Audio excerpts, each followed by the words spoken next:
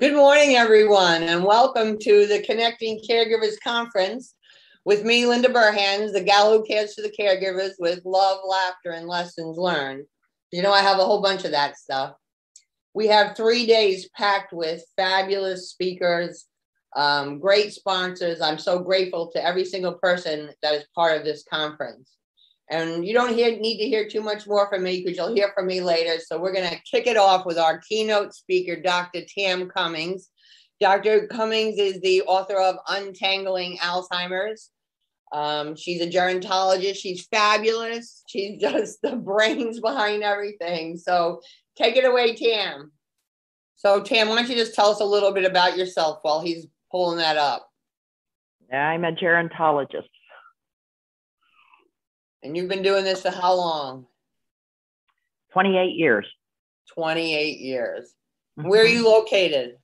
I live in Pearl, Texas, which is halfway between Peabody and Permela on the other side of Ireland and Izora. But if you get to Ferry and Cransfield's Gap, you've simply gone too far north, turn around and come back south. I live halfway between Austin and Fort Worth, 60 miles west of Waco. Wow. In the middle of nowhere. I am a 9th generation Texan, so I'm going to try to speak quickly today so that I don't drag y'all down with a drawl. All right. Okay, whoever is host needs to make me the host. I understand that. I don't know what the problem is. Okay, do you want me to disconnect and come back in? Would that help, or are we looking for something else?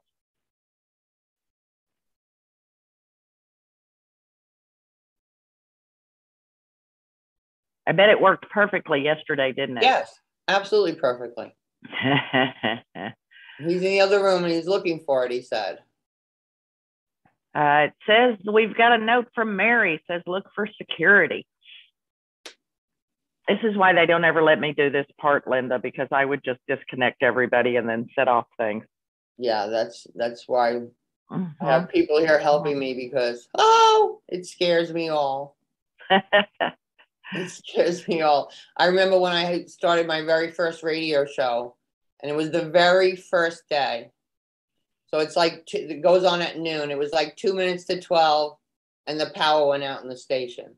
and the sweat is just coming down the sides of my head slowly but surely, and I'm like, oh my goodness, it looks like we're doing the host now. Yes, you got it, girlfriend. Oh, look at us, here we go. Oh boy, oh boy, oh boy. All right, we're about to be there. Da, da, da. Oh, I feel good about it now. Here we are. Are you ready to go, Linda? Are you ready to go, everybody? We're ready. Finally, people are going, well, finally, we're ready to go. We had time to go get another cup of coffee while we were waiting for all of this. Okay, so Linda, just want to thank you, all the work you do, you and your team and your friends, and just the group you've built down there. You do one of the most amazing things. I go around the country. I don't run into people like you. You are just a blessing to folks who are dealing with somebody with dementia, or even folks who might have dementia themselves. So thank you, Linda, for all you're doing. I'm so excited that your dream of having a big virtual conference is here. Of course, without COVID, this might have never happened. I mean, this is one of the good things is we're able to have conferences and bring people in and allow them to do this over several days because of the amount of information you're giving. And wow, that wouldn't have been possible before. So what I'm going to talk about today, Linda, is self-compassion and compassion fatigue. And at the end, I am going to send you guys some information on guilt, on grief, on self-compassion. I'm going to send you the compassion fatigue test. I'm going to send you multiple burden interview scales that allow family caregivers to grade themselves to see how high their stress level is. And those things are very important just because we are finally accepting, Linda, and I know that you've known this for a while. I figured it out a while ago. It is finally being accepted in our community that family caregivers do develop compassion fatigue. And that is a very serious thing. Its medical name is secondary traumatic stress disorder. And we'll come to that first, but let's talk about self-compassion, the things that we are doing for ourselves. And the first thing I want to give you, and this is going to come in your handouts too, Linda, and this is especially helpful because this is an at-home conference. You know those days, Linda, where everything's gone wrong and you are overwhelmed. You've got way too much on your plate. You've got way too much on your mind. And you literally reach a point where your brain feels like it's stuck. Well, computers have been designed to operate the way that we believe brains function. So your brain opens a window and then opens another window, and then you think about something with your loved one and another window opens, and then you start thinking, what if, and that opens up a whole bunch of more windows. And all of a sudden you find that you are stuck. You literally can't think of another thing and you don't know what to do yet. So this is called Greenstone's Awesome Icebreaker, and I encourage you to use this every time you start to feel yourself overwhelmed. I have people tell me they've had to do this multiple times a day. This is a very easy thing to do, and the reason it works is the ice in your hand is going to tell your brain something is happening and it needs to shut down all of its windows and come back to its baseline of monitoring the body's systems and functions. So all you're going to do is get a piece of ice, put it in your hand and wrap your hand tightly around it. You shouldn't be holding it. You should be squeezing it. Shut your big old eyes and begin to take deep breaths through your nose only. And your brain will stop spinning around because your brain's now got something else to do. It's got to figure out what is going on. And the ice that you put in your hand is now freezing and burning and wet and dripping. And your brain says, oh my goodness, I don't know what to do, but this is terrible. And it begins to shut down all those windows. And Linda, in about 45 seconds, you will be completely calm. And it is a tremendously powerful thing that we are able to do this and are able to do this quickly to help you get calmed down. So Greenstone's Awesome Icebreaker, print it out, put it on your fridge. I am going to send Linda the PowerPoints, and I am going to send you a handout which lists Greenstone's Awesome Icebreaker as one of your ways to quickly calm down. I use this at in-person conferences, Linda. We give out cups of ice and napkins before people even sit down. And then we do this trick for about 45 seconds, and it will calm you down and it'll help you as a family caregiver get ready for what is coming next. So did that make sense, Linda? I'm going to ask you this about 1,000 times today. If I got you and you're following me, then I figure everybody else is following me too. So Greenstone's Awesome Icebreaker will literally save your life. Now, for caregivers, does this picture look familiar? Is this what you were looking like and feeling like? And that was before COVID happened. Self-compassion is something that is actually very difficult for us to do. And it has to do with, we're good with compassion. Compassion means to suffer together. It has a deep evolutionary background. It comes from when we lived in tribes and large families. And when one of the members of our tribe was in danger, when they didn't feel right, the entire tribe came together to try to help this person. And so compassion is when you are motivated to do something to help somebody suffering. It's not empathy. Empathy is a skill that you and I practice so that we can put ourselves in another person's place, so that we can help understand what it is they're feeling right now. Compassion happens when we actually feel empathy, but we also have a desire to help others. Find where my clicker went here. Now, compassion, when we feel compassion, Linda, it causes all kinds of things to happen. It releases our bonding hormone, so it makes our brain immediately feel better. That's why you do physically feel better when you reach out and help someone that you know is having some issues. The heart rate of you and I, as we feel compassion, our heart rate begins to come down, our blood pressure begins to change, and lobes of the brain actually light up in the pleasure centers of the brain. Normally, people think this only happens if I'm doing something woohoo fun, but to just show compassion to another literally makes you and I feel better.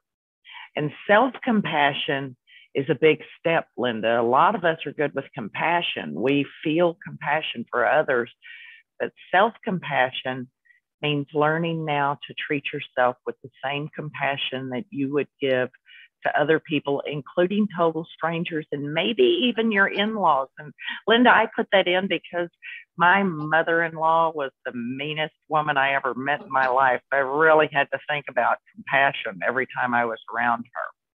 Now, there's reasons we don't like compassion, believe it or not. It can make us feel like we're needy and we're weak. It may feel like we're not worthy of compassion.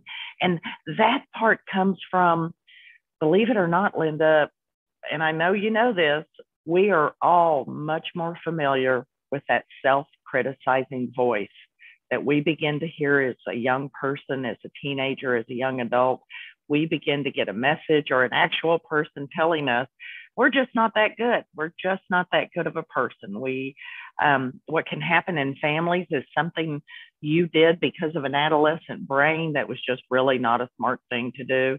That can end up being how your family looks at you and how your family believes you are, and they don't accept that you've moved beyond that. Your brain is matured. What you did was a foolish thing of childhood. And so it's not at all unusual that a lot of us feel internally flawed because we are so familiar with listening to this voice telling us that we're just really not a good person, when in reality they are.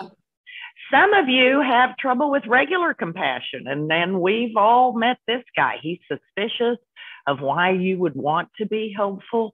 He worries that other people aren't really being genuine with him. He thinks that maybe you're really trying out you're figuring out some way to get him. People have a fear in our country of being dependent, of asking for help. That's not part of the American culture. And so the idea itself of being kind to yourself can make someone actually frightened by those emotions. You may not even recognize that you need self-compassion. And Linda, that can happen from that critical voice of telling me that I'm not a good person and that I'm not accountable for anything and that no one really cares about me and that my life is terrible. And all of those things are things that we feel. Those are normal human things to feel.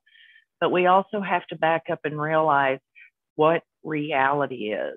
And the reality is, for most of us, Linda, we're doing the best we can right now with what we know. And as we learn better, we do better. So one of the things I get a lot of feedback about is that I told a family something that was really hard for them to hear, but now they know they need to hear it. Or I told a family something and they realized they were doing care in a way that we don't do care like that for somebody, and they begin to feel guilty about it. Everybody out there is really doing the best job they can at the time with what they know. Self-compassion means to approach and understand and engage in your own suffering, but without blaming yourself. It means self-nurturing yourself. Now, Linda, self-nurturing does not mean we're all going to a bar later and having a bunch of drinks. That's not the I know, darn it. I heard Donna just now go, darn it. I could feel people going, rats. I thought that's what we would do. It means that we practice acts of kindness for ourselves. And sadly, beer, wine, and alcohol don't count. It is more specific things that you and I do. The original self-compassion is something we were born with. We began to suck our thumb. That was our original self-compassion. When we felt that something around us wasn't right. And Linda, that could be that we felt the stress of our parents can make us do this. So self-compassion originally was something we did ourselves. And some of us even started very early. This is a picture of a fetus in utero sucking his thumb. I think this is now a rap star, but I can't prove it. But I'm suspicious of that. Then your next nurturing came from your mother, from your father. from your grandparents, your aunts and uncles, and you begin to climb up in people's laps, and people were so delighted to hold you. Oh, you were adorable, Linda. You were fabulous. And we loved you, and look at your pretty hair, and look at your big old eyes, and oh, you look like grandma, and you're my favorite, and you're the best. And then all of a sudden, you got to weighing 40 pounds. And then you got to being 50 pounds. And at 50 pounds, well, in Texas, that's a sack of cow feed. That's a lot of weight. And all of a sudden, you didn't get held in a lap anymore. All of a sudden, you went from being a little human being that got cuddled and held and felt love to get out of my lap, you're too big. And that is a big striking period for humans. That's a big change to go from the first 5 years of my life, everybody's wanted to hold me, pick me up, squeeze me, carry me around, play with me, to all of a sudden get off my lap, you're too big. And that is a sudden jar. And so now, as we go through self-compassion today and compassion fatigue, Linda, we got to learn some breathing techniques. One of the things that is going to save us, especially you caregivers, is learning to do meditation and learning to do breathing meditation. And as we go through today, I'm going to stop and ask you to do some breathing. And the breathing we're going to do is different, Linda. I'm going to ask you to breathe in to the count of 4, hold your breath to the count of 2, and breathe out to the count of 6. The out breath must be longer than the in breath in order for your body to slow down your breathing. You and I normally breathe 13 to 14 reps per minute. We want to get you down to 8. When we get you down to 8 breaths per minute, you are now either in prayer state or meditative state. And this is an excellent thing to do for your brain. This is thought to be the #1 brain thing we can do as we age. Now, Linda, this doesn't work on our loved ones who have dementia because they have a disease that's destroying their brain. But for you and I, meditation needs to be a daily part of our self-care. And if you're sitting here right now at Linda's conference going, I know how to breathe, I don't need to do that, it means you need to be doing it twice a day. That's sort of the rule of thumb. So right now, I want everybody to put your feet flat on the floor, hands up in your lap, just gently resting in your lap. You can shut your eyes because I can't see you anyway. And I'm going to count for you, and we're going to do 4 breaths. We're going to breathe into the count of 4, hold for 2, breathe out to the count of 6. Breathe in and out through your nose, Linda, because if you blow out through your mouth, you're just going to make your mouth dry. So when you're doing this breathing technique, try to remember to breathe in only through your nose. Also, Linda, a trick of meditative breathing. On your first breath, your brain is going to say, well, this is stupid, I know how to breathe. And on your second breath, you're going to think, I need to go feed the dog. And on your third breath, you're going to think, again, I know how to breathe, and I better go make sure I've changed the oil in my car. And on your fourth breath, so every breath, your brain is going to try to take you off to something else. Just tell your brain to come back to breathing, because that's all we're going to do.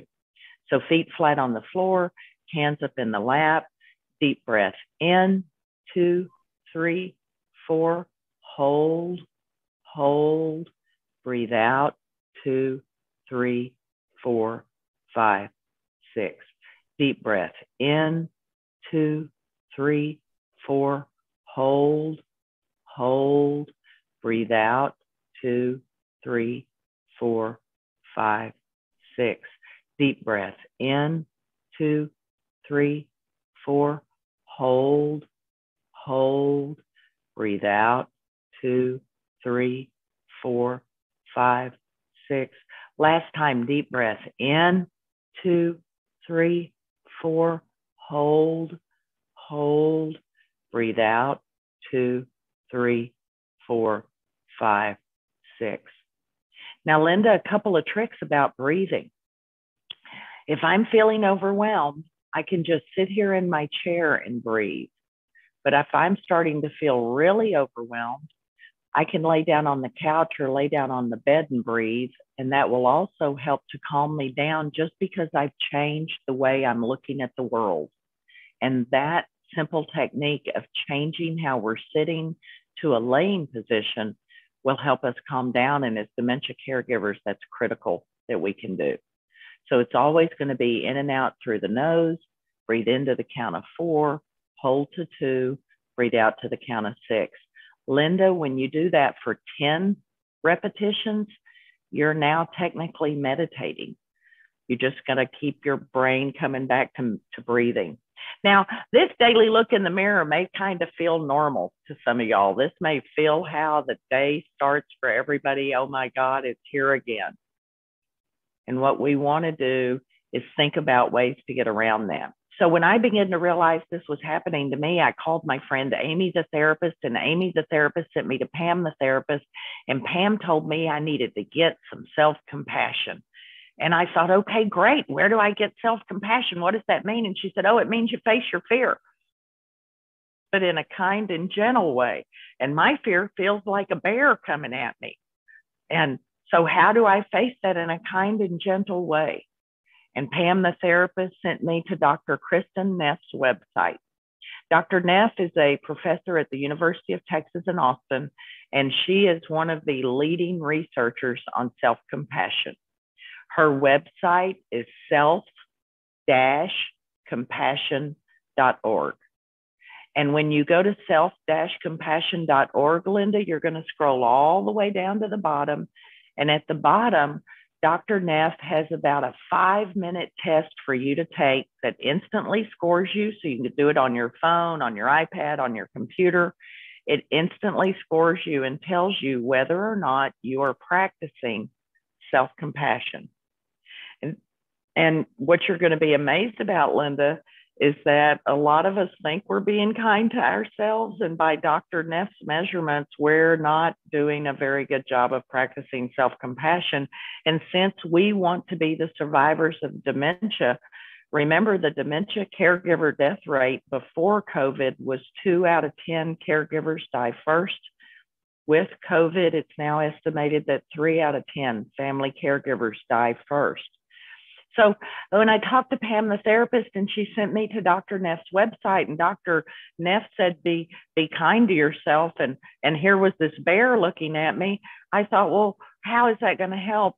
And then I read, Dr. Neff says, this is a moment of suffering, and suffering is part of life. May I be kind to myself in this moment right now, Linda, when my loved one is declining, when I am scared about what the future holds, when I feel like my children aren't involved, when whatever it is that's going on around us is going on, may I give myself the compassion I need. May I remember that I'm doing the best I can right now with what I know, and that I am doing a good job as a caregiver. I'm doing what could easily take 12 people or more to do as their full-time jobs. And that's what's happening if your person is in stage 5 of the disease. You're exhausted because you're doing the care that's now required in a community because your loved one's needs have become medical needs. But for you and I, Linda, we've got to remember that for us to survive, we have to be gentle with ourselves. So let's all take a deep breath right now, Linda. Just one deep breath in, 2, 3, 4, hold, breathe out, 2, 3, 4, 5, 6. And Linda, now I want everybody listening to write 3 kind and supportive things that you would say to a friend who's hurting, to a friend right now in your shoes, going through what your day is. I want you to write down 3 kind things you would say to that friend that's hurting. And when you finish writing down 3 kind things, I want you to write down 2 things you would do physically to show your support for a friend. And probably, Linda, on the physical things, it's also going to involve, I might have a mask on just because I want to be careful. So 3 kind and supportive things you would say to a friend who's hurting. And then 2 things you would do physically. Linda, one of the things I would do physically to show support for a friend, I just might put my arm around them. Mm-hmm. I might just give them a hug. Yes. What are 3 things you would say to be helpful and supportive? Because I saw you writing, Linda, so I know you did it. What are 3 things you would say? I am here for you. That's a powerful thing. Know that you're not alone and that there is help. Again, good stuff. Good stuff. And please just know that you are loved. Very important that you are loved. Or you might have said something like, you're going to get through this. We're going to get through this. Yes. We're all going to be here with you. And we are going to support you as you go through this. So think about those things that you would do. And then think about doing that for yourself. As you look at this today, complete this sentence. My purpose is. Linda, my purpose in life is to learn about dementia and teach it to other people. That is what my purpose is. That is the reason I am alive. That's what I was put on this earth to do. My purpose is to help others understand dementia, whether they're a family caregiver or whether they're a professional caregiver. My passion, Linda, is people with dementia. I am fascinated by what's going on with their brain and how can I find a better way to help communicate with them and to help give them better care. And I persist because I must. This is what I'm supposed to do. So Linda, what is your purpose? I know it has something to do with helping caregivers. I'm pretty sure. Well, I am the gal who cares for the caregivers with love, laughter, and lessons learned. Because I just and your passion? My passion is finding a better way for caregivers. And you persist because? Because I love people and I love caregivers and I just want to honor them. And I think you do that. So everybody complete these sentences. It will make you realize what you're doing counts, what you're doing matters. I'm aiming for global. I want everybody to understand this. Linda's aiming for everybody who can get to her show, everybody that she can reach out and touch by that. And you yourself may be persisting because of the love and care you feel for this person. Now, when I think about family caregivers, Linda, this tends to be the words that I think about. I think about people who are trustworthy, compassionate, people who educate themselves about dementia. This isn't a fun disease to learn about, especially when it's affecting your loved one, but you continue to learn everything you can. Dementia caregivers are fearless. I have seen caregivers get right up in a doctor's face and demand that they get the care that their loved one deserves. We're driven, we're honorable, we're forgiving. One of the big things we've got to remember to forgive, Linda, is ourselves.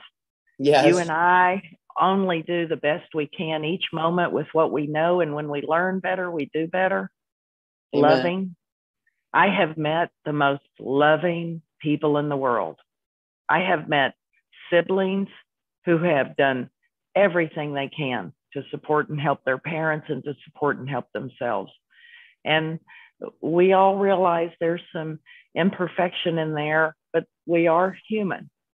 Right. The key to self-compassion, though, Linda, is how would I take these same words and treat a friend? And then can I turn around and recognize that I myself am in this same boat and deserve this same amount of compassion and care? So I want to teach you some things that we call compassionate touch. And Linda, these are other tricks that very quickly calm us down. So everybody put your hands on the face.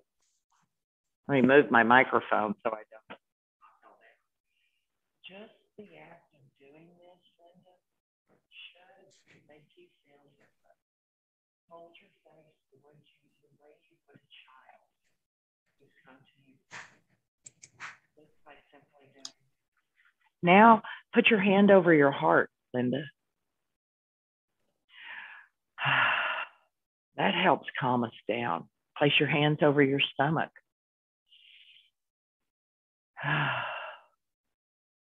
The vagus nerve connects our brain to our heart, to our stomach, to our upper and lower digestion.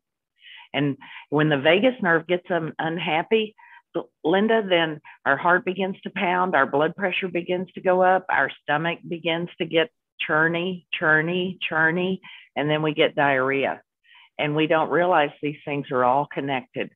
So if I calm my vagus nerve by putting my hand over my face, my heart, and my stomach, I calm myself down just by using compassionate touch.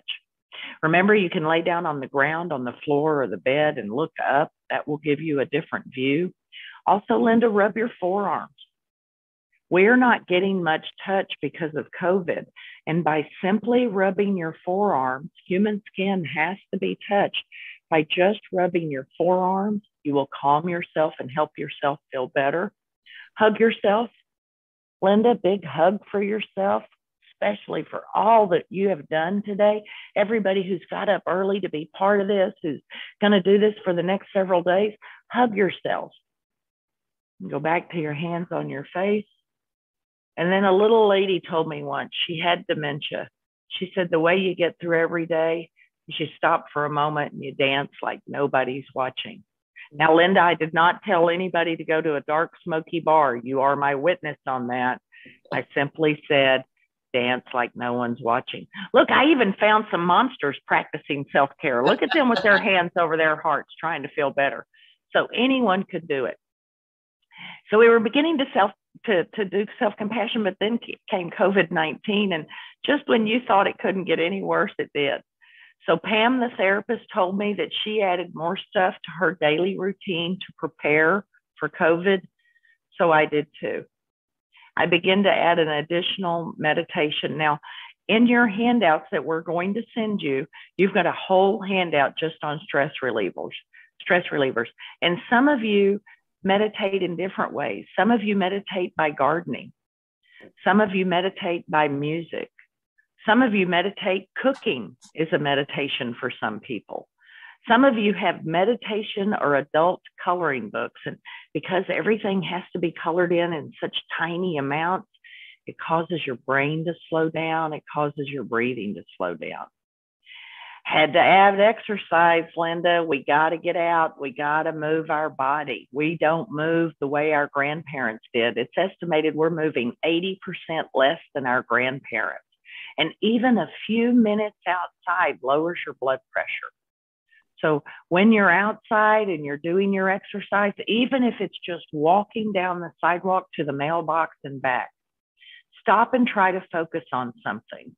Focus on a tree, but don't just look at the tree, Linda. Look at the bark on the tree.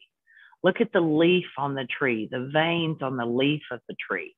Learn mindfulness and remember to breathe into 4, hold to 2, out to 6, and then sleep.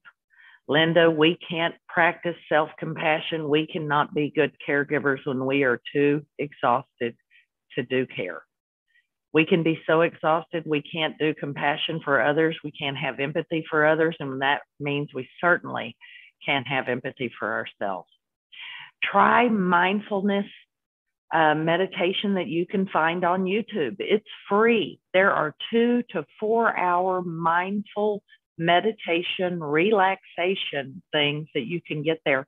And the one I like is called the Mindfulness Institute, I believe. And the lady's name is Sarah Rayburn, and she will talk you to sleep. And Linda, when COVID started, when conferences begin to cancel, that's how I make my living. And all of a sudden I watched my living disappearing. I began to have some serious issues with sleep. And I've always had insomnia, just as a present from my mother and grandmother. I got insomnia. I probably spent 6 months every single night listening to Sarah Rayburn talk me to sleep. And it helped. And now I don't have to use that. And now I'm able to go back to a regular sleeping pattern. But last week I was teaching in a community and I asked the professional caregivers, how many of you are having trouble sleeping? And 3/4 of them raised their hands. We know that this is a mental health issue. We know that this is a health issue. You have got to make sure that you're getting sleep. Remember to ignore those old critical you that you hear about. Go on YouTube, find meditation. Everybody can get free meditation on YouTube. Go to Deepak Chopra. Go to Therapy in a Nutshell. I love Therapy in a Nutshell, Linda. In 10 to 15 minutes, she gives you actual nuggets that you can use to help with your anxiety, with your depression, with what you're feeling right now. And her YouTube is also on a podcast if you'd rather do podcasts. But I have to tell you, when I found Therapy in a Nutshell, I almost told Pam, the therapist, I don't need you anymore. I got Therapy in a Nutshell and she's free. But I kept it up. Journal. And when you journal, not only journal what's happening, but also every day add in 3 things you're grateful for.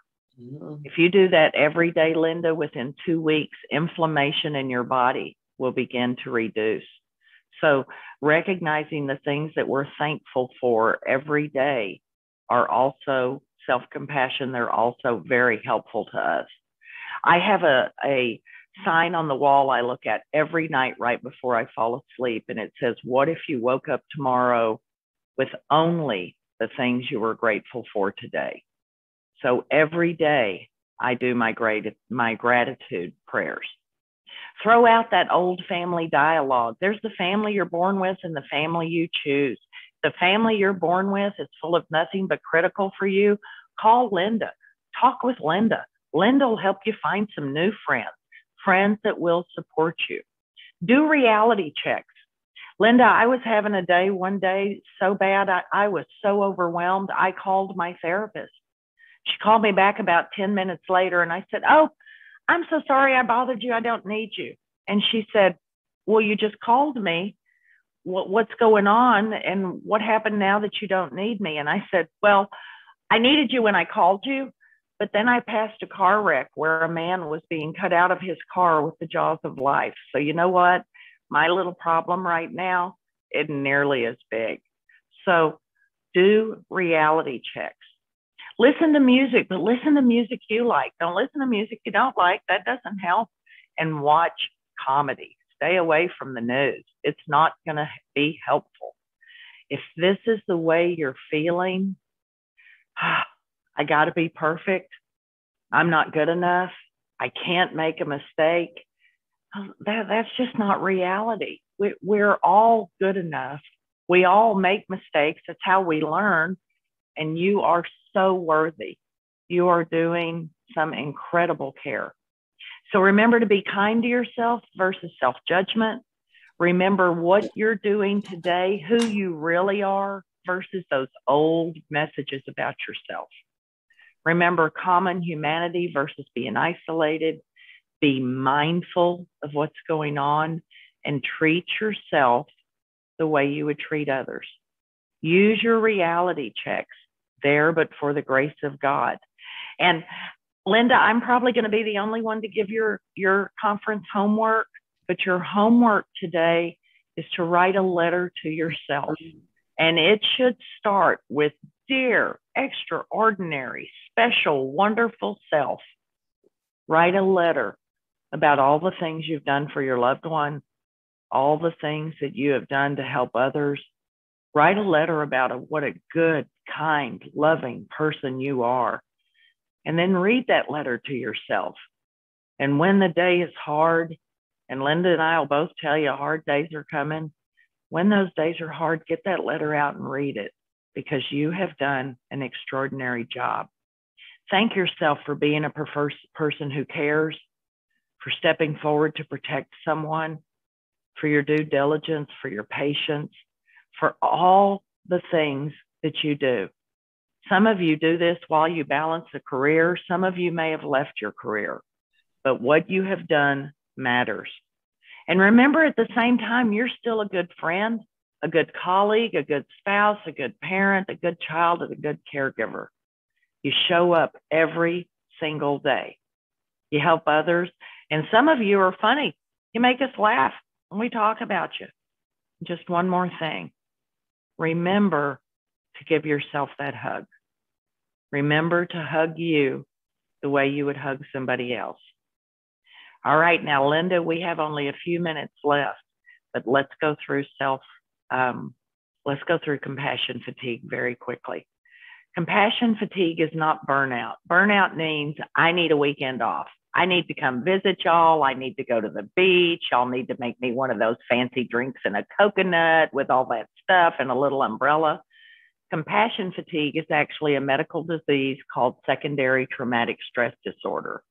It is not primary traumatic stress disorder because you and I are not the person with the illness.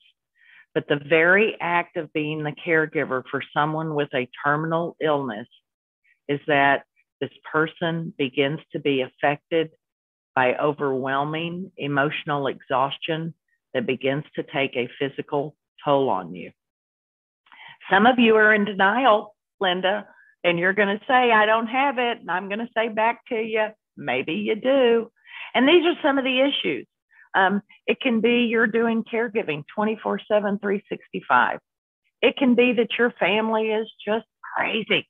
Can't get them to understand what's going on. You're doing work and care and work and care and work and care and work and care.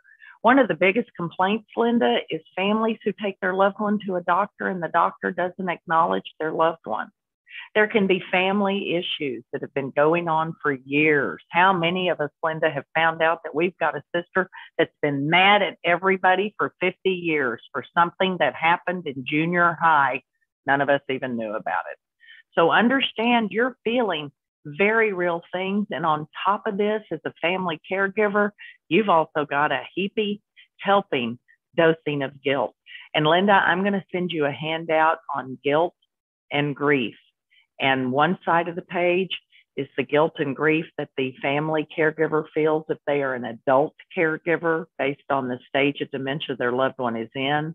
The other side of the page is going to tell you if you are the spousal caregiver, the kind of grief and guilt you would normally be feeling based on the stage your loved one's in.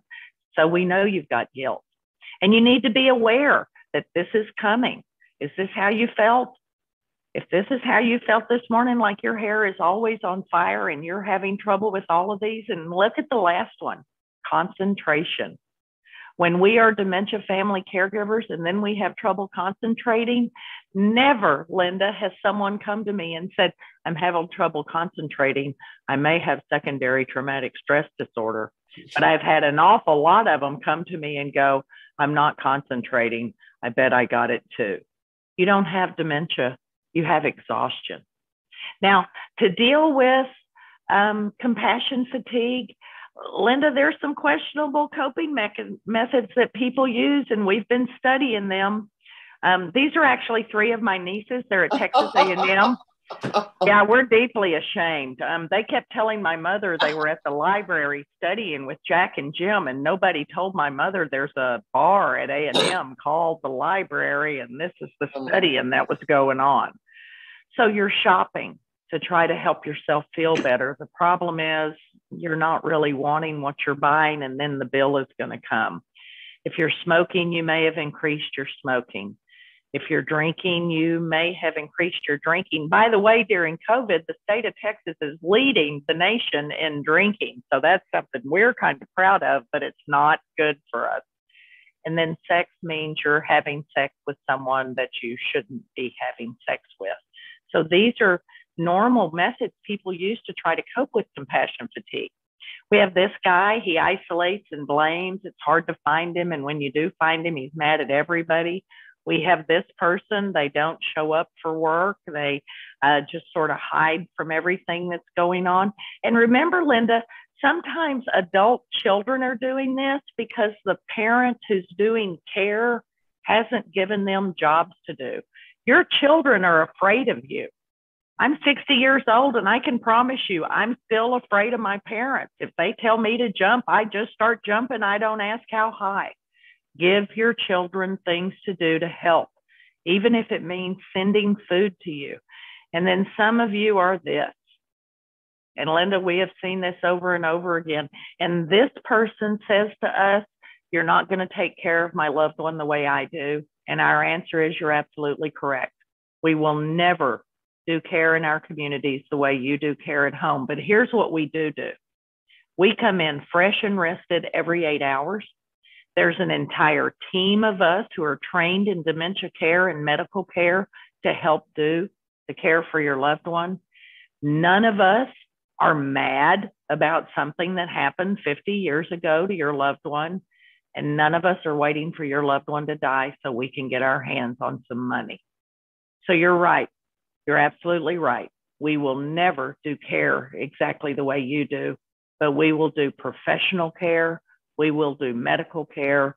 We will do consistent care all the way to the end of life. Let's all take a deep breath, Linda. 1 deep breath in, 2, 3, 4, hold, hold, breathe out, 2, 3, 4, 5, 6. Now, things that you can do, you can mentor someone else. Learn mindfulness, practice meditation, and practice taking care of yourself. Things that you can't do, you can't ignore it. You can't pretend it's going to go away on its own. You can't stop nurturing yourself, and you can't expect others to fix it. I'm going to send Linda the official compassion fatigue test. This test has a 98% validity rating on it, meaning you cannot fool it. It is going to measure you for burnout, for compassion satisfaction, meaning you're good where you are, or for compassion fatigue. If you fail and hit compassion fatigue numbers, you need to go see your physician, because this is a medical illness called secondary traumatic stress disorder. Remember to breathe. Remember, the only person you can actually control, Linda, is you. Remember, in this moment right now, your loved one is safe. Everybody around you, professional caregivers, we're doing the best we can. So are you. Turn off the news. The news has been designed to hit you like bullets. It's meant to be staccato. And Linda, have you learned anything in the news today that wasn't just as bad as it was yesterday, that wasn't just as bad as it was a year ago? It's the same news every day. It's all bad. Use your icebreakers. Add daily things to your list of stuff to do that allow you to calm yourself down. Add that daily walk, even if it starts with just stepping outside and taking a few breaths. And then remember, meditation will save your life and save your brain. Empower yourself. Remember prayer, gratitude, blessings. Do a reality check. In this moment right now, Linda, I am safe. In this moment right now, you are safe. Our loved ones are safe. Reinforce relationships with family if you can. Set up Zoom, set up Skype, set up FaceTime calls with your loved one. Do a good deed. Stay focused on the positive. And remember, even if your loved one is in a community, they're still getting great care. And we will get through this. We come from a long line of good stock. So self-compassion.org. Go on Kristen Neff's website, take the test, and then get yourself some of that. And Linda, do you remember cell phones? They came out in 2007. They were going to be so helpful. They haven't been helpful. Learn to turn your phone off. But, oh, my God, tell your family first, or they will call the police to come to your house because, oh, my God, Grandma hadn't answered the phone. Just tell them you're taking a break. You don't need to talk to anyone right now. For those of you who are being a friend, remember that you're going to have to be able to accept intense emotions And you're going to have to accept those by simply being able to listen. Being a good friend in dementia care means being comfortable with just the silence and being comfortable with crying. Remember, you don't have all the answers, but hold on to encouragement, to a kind word, and send cards. Cards and letters mean so much more to us than a text message or even a phone call, because it's something that we can hold on to. And finally, Linda, this is a technique we use when we have just reached the end of our rope, and this usually has to do with anger being built up inside of us.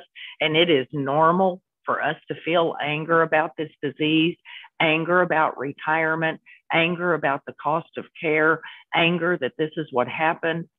And so simply turn on the shower, turn on the television, put the dogs in another room.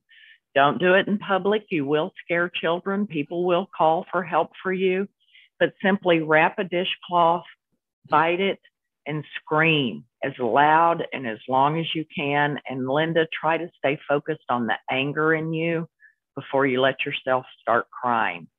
A lot of times I see family caregivers, they say, I can't cry because if I start crying, I won't. Stop. Yes, you will. And when we cry grief tears, those are different than I stubbed my toe tears. If I do the scream technique, Linda, I make sure I do it at night because it's typically going to be exhausting, because I'm going to get out all of that anger and fear and frustration I have in me, and my throat's going to hurt. So I'm going to have a warm cup of tea, a bubble bath, and then I'm going to go to bed because I've tried to get it all out. Remember what the dignity of life is, that you and I want respect from one another. The dignity and dementia is that we want the same. But for you, you've got to respect. You're giving great care, or you have already given wonderful care. And when it is time to turn your loved one over to professional caregivers, because dementia is a real brain disease, it requires 24-hour medical care by stage 5 of the disease. It will take an entire team of us to do what you have been doing alone. So you are amazing. Hang in there, enjoy your conference, and I hope you all have a really, really wonderful conference and take back all sorts of fabulous information. And then, of course, I'm going to send you 9 million handouts, because that's what I like to do. All right, Linda, do you have any questions? No, we're fabulous. Thank you so much for all this information. I mean, it's such a beautiful way to start the conference. The caregivers realizing they need to care for themselves. And it's great to see you. And thanks for all the presentations you bring to the public. And I look forward to seeing you live. Thank you, Linda. And I'll see you guys next week. Everybody take care and enjoy your conference. So this portion of our conference was brought to you by Arden Courts, where all they do is memory care. And we're going to hear a little commercial from Arden Courts right now. Arden Courts is not just a place to live, it's a place to call home. Residential living combined with quality caregiving. This is the philosophy behind Arden Courts. Communities created exclusively for individuals with Alzheimer's disease and related dementia who would benefit from a safe and structured environment. For additional information about any of the unique services Arden Courts provides, call 888-478-2410 to locate a community nearest you. Inquire about our educational seminars, resource library, or support groups, or simply feel free to ask questions you may have about Alzheimer's and related dementias. At Arden Courts, we know, we understand, and we can help, because memory care is all we do. Remember, call 888-478-2410 for additional information about any of the unique services Arden Courts provides. I'm very excited that everyone's here today, and I have a little prayer here that I would like to read, because I think it's something that kind of follows in line with what Tam just said. And it's called the Caregiver Warrior Prayer. It says, please help me stay calm, patient, and kind. Please help me be my personal best. Please stop me from taking blame for things beyond my control or putting that blame on someone else. Give me grace under fire. strength when I'm weary, and courage when I'm scared. Give me the ability to stay in touch with the love that lies in my soul, so I feel it for myself and spread to those who need it. Let me be grateful beyond measure for this day I have been granted, so that I can make it the best of days. And I think just by being here today, you're making it the best of days, because we're going to learn so many new things today.